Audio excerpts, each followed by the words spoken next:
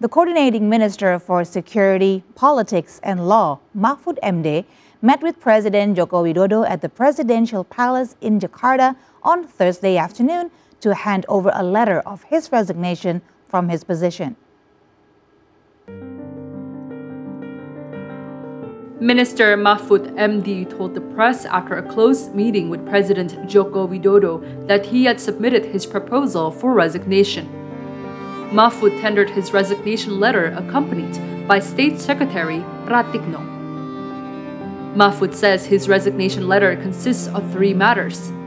First, he extended his gratitude towards President Jokowi, who appointed him as a top security minister on October 23, 2019, respectfully. Therefore, he would like to tender his resignation in a respectful manner.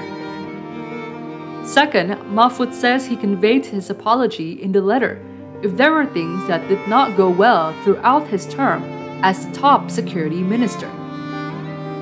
Mahfud says his resignation will be official after the president issues a presidential letter.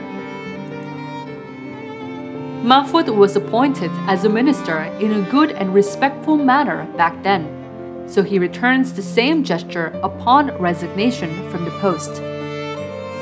President Jokowi previously said he appreciated Mahfud's decision to resign from his post following his candidacy as the vice presidential candidate alongside presidential candidate Ganjar Pranowo.